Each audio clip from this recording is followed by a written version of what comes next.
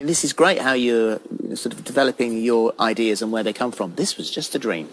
It was, yeah. If without sounding too mad, you know, like you read newspapers or you'll hear a conversation and that's how you kind of start original stories.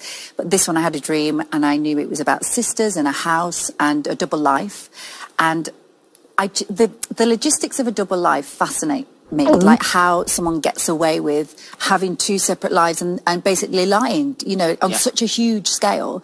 So we developed that, and then because we wanted more female stories, we put sisters at the heart of it as well. And this is a strong female cast. Yes, yeah.